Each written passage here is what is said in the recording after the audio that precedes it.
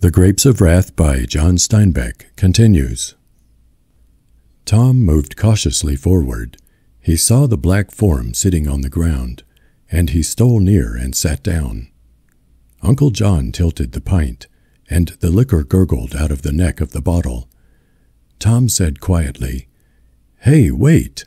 Where do I come in?" Uncle John turned his head. "Who you? You forgot me already? You had 4 drinks to my 1. No, Tom, don't try fool me. I'm all alone here. You ain't been here. Well, I'm sure here now. How about giving me a snort?" Uncle John raised the pint again, and the whiskey gurgled. He shook the bottle. It was empty. "No more," he said. "Want to die so bad. Want to die awful. Die a little bit. Got to. Like sleepin'. Die a little bit. So tired. Tired. Maybe don't wake up no more." His voice crooned off. "Gonna wear a crown. A golden crown."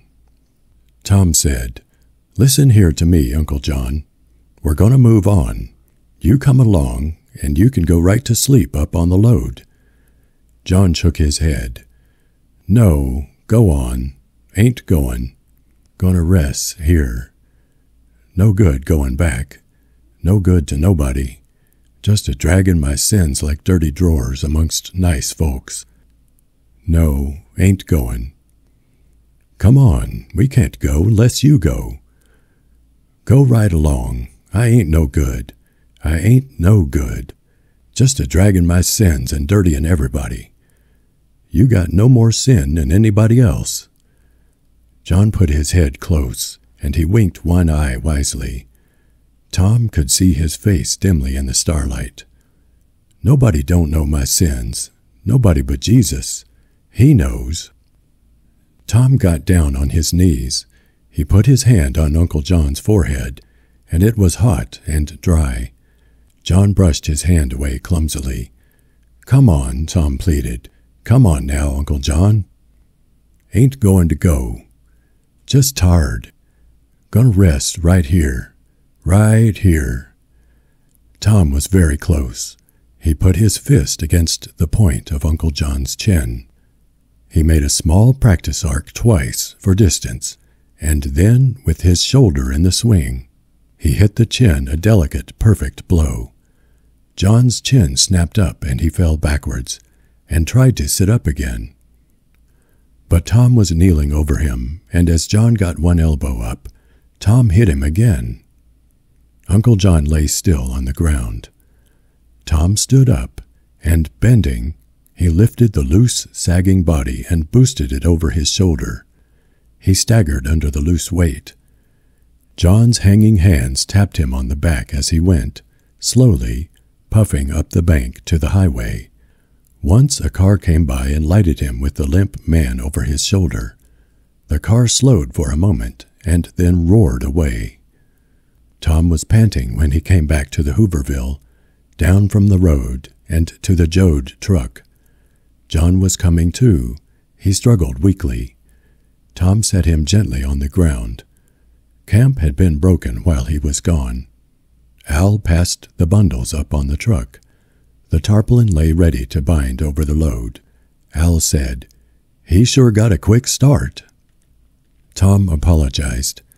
"I had to hit him a little to make him come. Poor fella." "Didn't hurt him?" Ma asked. "Don't think so. He's a-comin' out of it." Uncle John was weakly sick on the ground. His spasms of vomiting came in little gasps. Ma said, "I left a plate of potatoes for you, Tom." Tom chuckled. "I ain't just in the mood right now." Pa called, "All right, Al, sling up the tarp." The truck was loaded and ready.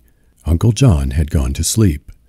Tom and Al boosted and pulled him up on the load, while Winfield made a vomiting noise behind the truck, and Ruthie plugged her mouth with her hand to keep from squealing. "All ready," Pa said. Tom asked, "Where's Rosa Sharn?" "Over there," said Ma. "Come on, Rosa Sharn, we're a-goin'." The girl sat still, her chin sunk on her breast. Tom walked over to her. "Come on," he said. "I ain't a-goin'." She did not raise her head. "You got to go." "I want Connie. I ain't a-goin' till he comes back." 3 cars pulled out of the camp, up the road to the highway. Old cars loaded with the camps and the people. They clanked up to the highway and rolled away, their dim lights glancing along the road. Tom said, "Connie'll find us. I left word up at the store where we'd be. He'll find us." Ma came up and stood beside him. "Come on, Rosa Sharn. Come on, honey," she said gently. "I want to wait." "We can't wait." Ma leaned down and took the girl by the arm and helped her to her feet. "He'll find us," Tom said. "Don't you worry. He'll find us." They walked on either side of the girl. "Maybe he went to get them books to study up," said Rose of Sharon. "Maybe he was a-going to surprise us." Ma said, "Maybe that's just what he done." They led her to the truck and helped her up on top of the load, and she crawled under the tarpaulin and disappeared into the dark cave. Now the bearded man from the weed shack came timidly to the truck. He waited about, his hands clutched behind his back. "You gonna leave any stuff a fella could use?" he asked at last. Pa said, "Can't think of nothing. We ain't got nothing to leave." Tom asked, "Ain't you getting out?" For a long time the bearded man stared at him. "No," he said at last, "but they'll burn you out." The unsteady eyes dropped to the ground. "I know. They done it before." "Well, why the hell don't you get out?" The bewildered eyes looked up for a moment, and then down again, and the dying firelight was reflected redly. "I don't know. Takes so long to get stuff together." "You won't have nothing if they burn you out." "I know. You ain't leaving nothing a fella could use?" "Cleaned out, Slick," said Pa. The bearded man vaguely wandered away. "What's the matter with him?" Pa demanded. "Cop happy," said Tom. "Fella was sayin' he's bull simple. Been beat over the head too much." A second little caravan drove past the camp and climbed to the road and moved away. "Come on, Pa, let's go." "Look here, Pa. You and me and Al ride in the seat. Ma can get on the load." "No, Ma, you ride in the middle." "Al," Tom reached under the seat and brought out a big monkey wrench. "Al, you get up behind. Take this here, just in case. If anybody tries to climb up, let him have it." Al took the wrench and climbed up the backboard, and he settled himself cross-legged, the wrench in his hand. Tom pulled the iron jack handle from under the seat and laid it on the floor, under the brake pedal. "All right," he said. "Get in the middle, Ma." Pa said, "I ain't got nothing in my hand." "You can reach over and get the jack handle," said Tom. "I hope to Jesus you don't need it." He stepped on the starter, and the clanking flywheel turned over. The engine caught and died, and caught again. Tom turned on the lights and moved out of the camp in low gear. The dim lights fingered the road nervously. They climbed up to the highway and turned south. Tom said, "They comes a time when a man gets mad." Ma broke in. "Tom, you told me. You promised me it wasn't like that. You promised." "I know, Ma. I'm a-tryin'. But them deputies, did you ever see a deputy that didn't have a fat ass? And they waggle their ass and flop their gun around." "Ma," he said, "if it was the law they was working with, why, we could take it. But it ain't the law. They're a-working away at our spirits. They're a-trying to make us cringe and crawl like a whipped bitch. They're trying to break us. Why, Jesus Christ, Ma, there comes a time when the only way a fella can keep his decency is by taking a sock at a cop. They're working on our decency." Ma said, "You promised, Tom. That's how Pretty Boy Floyd done. I knowed his ma. They hurt him." I'm a-tryin', Ma, honest to God I am. You don't want me to crawl like a beat bitch with my belly on the ground, do you? I'm a-prayin'. You got to keep clear, Tom. The family's breaking up. You got to keep clear. I'll try, Ma, but when one of them fat asses gets to working me over, I got a big job tryin'. If it was the law, it'd be different, but burning the camp ain't the law.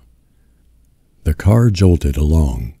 Ahead, a little row of red lanterns stretched across the highway. Detour, I guess, Tom said.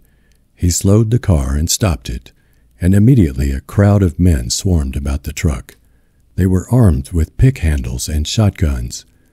They wore trench helmets and some American Legion caps. One man leaned in the window, and the warm smell of whiskey preceded him. "Where you think you're going?" He thrust a red face near to Tom's face. Tom stiffened.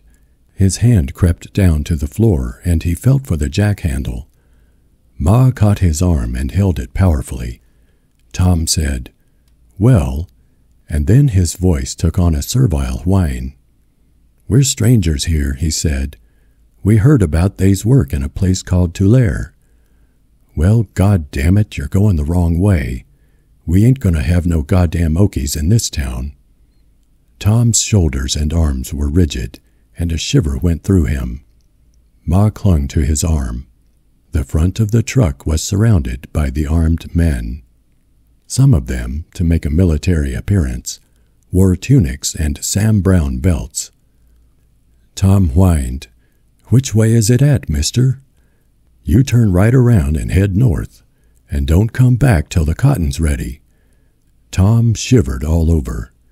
"Yes, sir," he said. He put the car in reverse, backed around, and turned. He headed back the way he had come. Ma released his arm and patted him softly, and Tom tried to restrain his hard-smothered sobbing. "Don't you mind," Ma said. "Don't you mind." Tom blew his nose out the window and wiped his eyes on his sleeve. "The sons of bitches." "You done good," Ma said tenderly. "You done just good."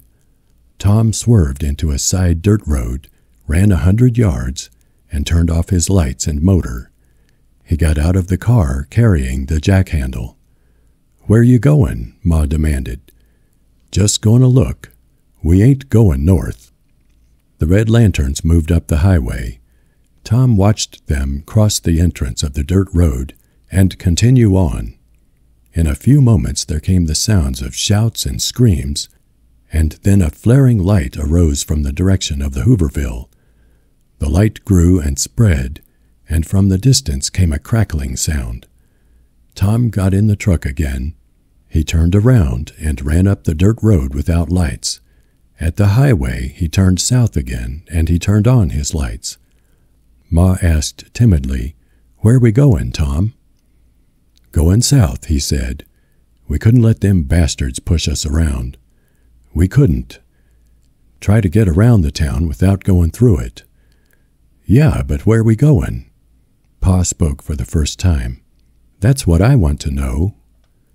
"Gonna look for that government camp," Tom said.